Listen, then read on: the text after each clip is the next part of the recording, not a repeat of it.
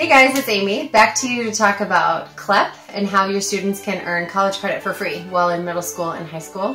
And I have my student with me today. This is Evelyn. Want to say hi, Evelyn? Hi.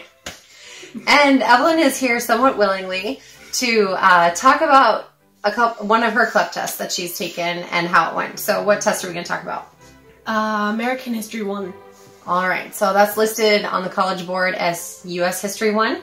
And what time period from when to when? It's about from the colonization of North America to the end of the Civil War, Reconstruction. All right, so Reconstruction was part of the test, or it stopped? A little bit. It kind of continued in American history too, but most of it was, I think, in History 1. What did you do to prepare for that test? Just a lot of reading on my own time. I found a book about Sacagawea that basically described the whole journey with Lewis and Clark out to the Pacific Ocean, and that was really helpful, just describing even the native cultures and stuff on the way out, and a lot of books on the settlement and just free reading on my own. Okay. Anything having to do with American history. So historical fiction, if you have students that like to read a lot, or maybe you've been doing a lot of read-alouds, about historical fiction, for example, Johnny Tremaine, Pocahontas, Settlement at Jamestown type things are all good ways to prepare. So besides reading, curriculum-wise? That we used America the Beautiful when I was first learning, and then we kind of transitioned to using Khan Academy and Modern States. Okay, so we didn't use a textbook from beginning to end to prepare for American history. It was mostly online.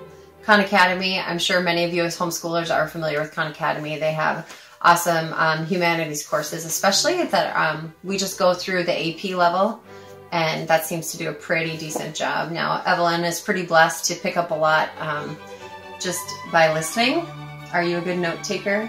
I don't like taking notes. Okay, so she's one of those students that can pick up a lot by hearing. So then we just kind of rounded that out with reading, and then Modern States was pretty helpful.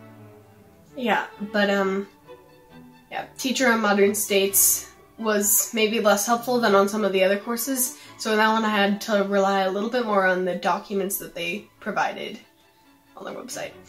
Okay. And so our family, we try to take at least one, preferably 2 practice tests before we actually go ahead and take the CLEP exam. So do you remember how well you were doing on the practice tests? I was getting in the 70s, if I remember right. Common advice out there is that if your student is able to get 60% or higher on 2 practice tests, that they're probably ready to take the CLEP exam. So she was scoring in somewhere in the 70% on the practice test. So when you were actually taking the CLEP exam, how did you feel about how it was going? First the tests are kind of scary, the way they're worded. Just kind of, if you're not used to reading like big language, it just kind of scares you reading the sentences. But if you can get your mind cleared enough and read over them, they're not actually so cruel as some of the practice tests. And what did you get on the test? Do you remember? It was 65 or 68.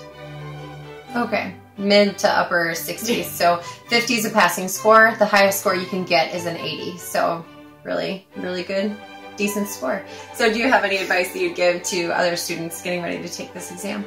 One piece of advice is just to really study the colonization of America. There's a lot of information in there, especially Jamestown and Plymouth Rock and everything, like everything in that era. And another really helpful thing would be to know all the presidents in order, at least from that time frame, and to know what they did.